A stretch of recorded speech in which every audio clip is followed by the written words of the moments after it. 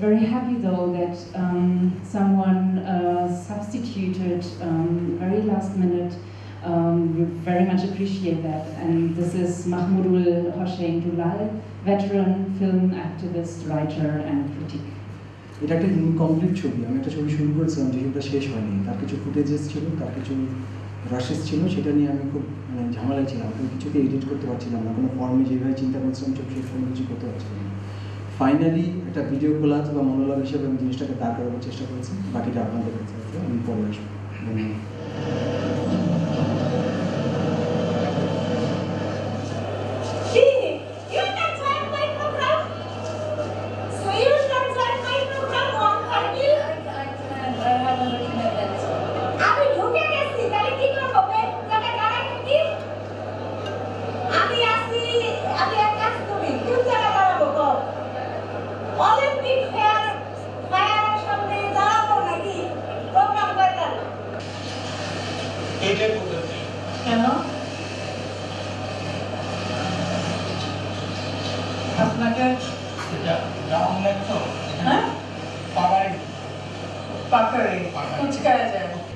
আপনারা দুজনেই একই রানা প্লাজা বিল্ডিং দুই ফ্যাক্টরিতে কাজ করতেন না? একই ফ্যাক্টরি, আপনি একই তালায় কাজ করতেন, আপনি বেঁচে গেছেন আর আপনার হাজবেন্ড মারা গেছে। কি নাম আপনার হাজবেন্ডের? To be the discussant and moderator of this evening. So I guess the two of you will start discussing and at some point open up to the audience as well. কামারকে অভিনন্দন জানাচ্ছি, কিন্তু পরিবেশটা ভারী হয়ে আছে এবং সেটাই বোধহয় স্বাভাবিক। একটি চলচ্চিত্র শেষ হবার পর আমরা যেভাবে একটি চলচ্চিত্র নিয়ে স্বতঃস্ফূর্তভাবে আলোচনা শুরু করতে পারি সেরকম নয়, পরিবেশটা সেরকম নয়। এই ছবি দেখার পরে খুব রিয়্যাক্ট করা কঠিন এবং এই বোধটি মনের ভিতরে কাজ করে যে আমরা যে সমাজে বাস করি, যে রাষ্ট্রে বাস করি, আমরা কি নিজেদের মুখোমুখি দাঁড়ানোর মতন অবস্থায় আছি। এই জনপদে আমরা যেভাবে বাস করছি সেটা কি মনুষ্য বিশ্বাসযোগ্য বাসযোগ্য একটি জীবন? এই ছবিটিকে কি আপনার একটি প্রতিক্রিয়া এরকম হিসাবে আমরা দেখব, একটা রিয়াকশন? হ্যাঁ, এখানে আসলে আপনি দুটো প্রসঙ্গ এনেছেন। একটা হচ্ছে যে অডিও স্কেপের কথা একটা বলছেন, আর একটা হচ্ছে প্রতিক্রিয়ার। এই দুটো জিনিস আমার কানে বাজছে এই জন্য যে আমরা এখন নানান রকম তাণ্ডবের মধ্যে বাস করি। হ্যাঁ, মানে আমরা এখন এই মুহূর্তে জানি না যে এখান থেকে বের হয়ে কি নিউজ পাবো। এক ধরনের ট্রমার মধ্যে কিন্তু আমরা লিভ করি, এবং নট নেসেসারিলি যে আমরা এখান থেকে বের হয়ে ঢাকার কোনো একটা খারাপ সংবাদ শুনবো, হয়তো দেখা যাবে বাইরেরও কোনো একটা খারাপ সংবাদ শুনতে পারছি। আমাদের এক ধরনের ট্রমা সিজনিং হয়ে গেছে। আমরা মনে হয় যেন আমরা এক ধরনের প্রোন টু, আমরা কোনো কিছুতে রিয়্যাক্ট করি না, কোনো কিছু রিলেট করি না বা ওটার সাথে ক্যারি করি না। এই জিনিসটা আমাকে খুব ভাবাচ্ছিল যে একটা মৃত্যু, যার কোনো একটা আমরা নামকরণ করি না, আমরা বলি যে এটা নুসরাত বা এটা বিশ্বজিৎ, আমরা এক একটা নামের সাথে একটা সময়কে, একটা ঘটনাকে আইডেন্টিফাই করি।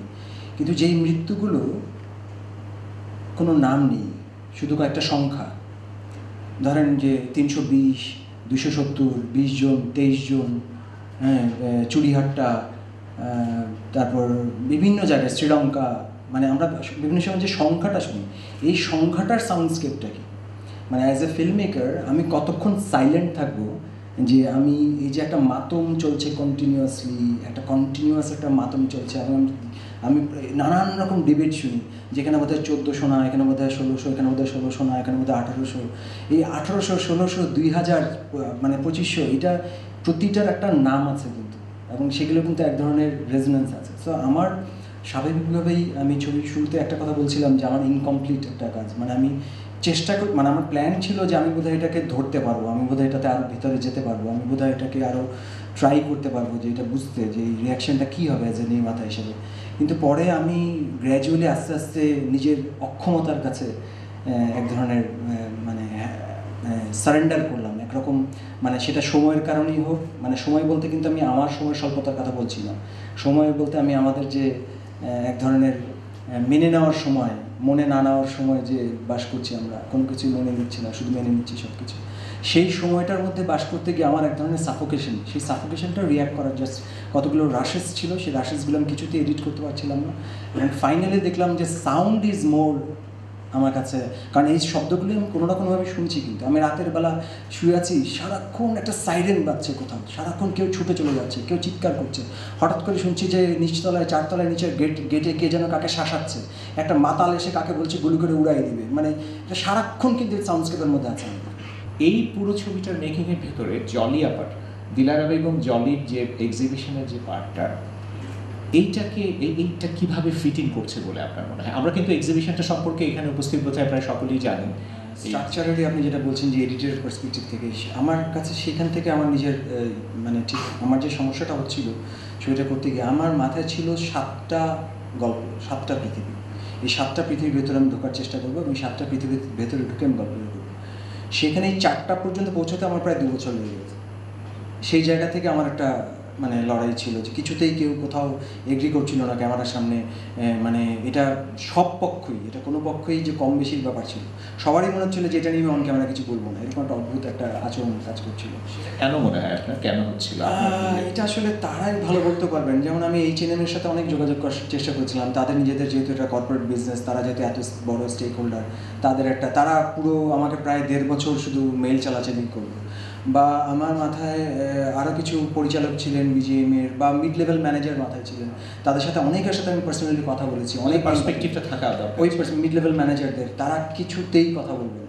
আমরা যে এরকম একটা সময় পার করছি এবং রানা প্লাজার মধ্যে এরকম একটা ঘটনা ঘটেছে এবং সেটা আমাদের সামনে, আমাদের দেশে, আমাদের সমাজে, আমাদের সময়ে, এবং সেটা আমরা এখন পর্যন্ত তার মধ্যেই আছি। 6 বছর পার হয়েছে। তারা যারা এই ঘটনার মধ্যে প্রত্যক্ষভাবে ক্ষতিগ্রস্ত, মানে কি এটা ক্ষতিগ্রস্ত শব্দটা ঠিক উপযুক্ত হয় না, তো যে মানুষের মধ্যে এইরকম একটা জীবন্ত কবরের মধ্যে গেলেন এবং যারা বেঁচে থাকলেন তারাও মরেই থাকলেন একভাবে। যে মেয়েটাকে দেখলাম সেই মেয়েটার জীবন তো এটাকে ঠিক জীবন বলা যায় না, অনেকে আহত হয়েছে। আমরা দেখছি, জানছি যে এখন পর্যন্ত যারা বেঁচে আছেন তাদের পক্ষে কাজ করা সম্ভব হচ্ছে না, আর অনেকে আহত আছেন, তাদের কোনো খোঁজ খবর নেই। আমরা মালিক পক্ষের কথা শুনলাম, মালিক পক্ষের রুবানা হক তো অনেক কথা বললেন যেগুলো ধরেন সমালোচনা হিসেবে বলা হয়, তিনি নিজেই বললেন। রুবানা হক এখন তো আরো নেতা, এই বিজে নিয়ে এক সময় পরিষ্কারভাবে বলেছিল, ঢোল পিটিয়ে বলেছিল যে যারা বেঁচে আছে তাদের প্রত্যেককে কাজ দেওয়া হবে, এবং আমরা সর্বশেষ হিসাব দেখলাম 51 জনের কোনো কাজ নেই। তার মানে পুরো মিথ্যাচারের উপরে 6 বছর যাচ্ছে।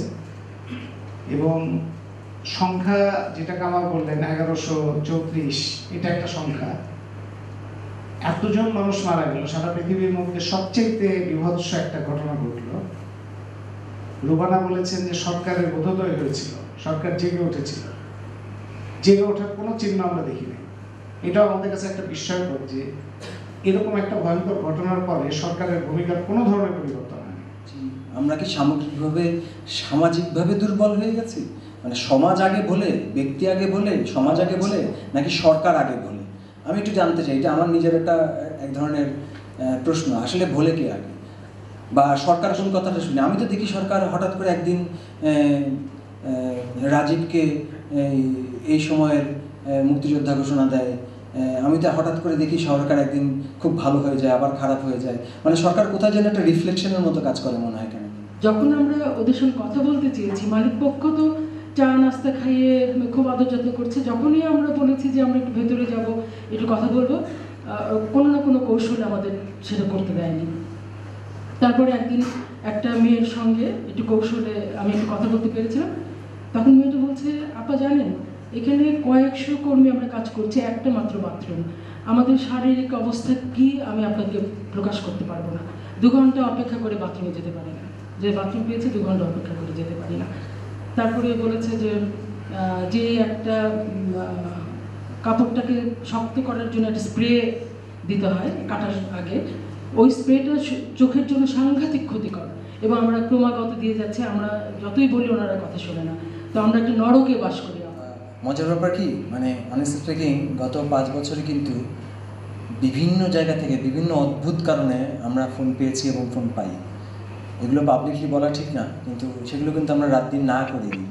মানে এইটা ঘটনা যেদিন ঘটে সেই দিনেও আমি একটা ফোন পেয়েছিলাম বাইরে থেকে, যেহেতু যোগাযোগ ছিল বা নেটওয়ার্ক ছিল, এবং এটা শেষ পর্যন্তও কিন্তু আমরা বিভিন্ন সময় ফোন পাই।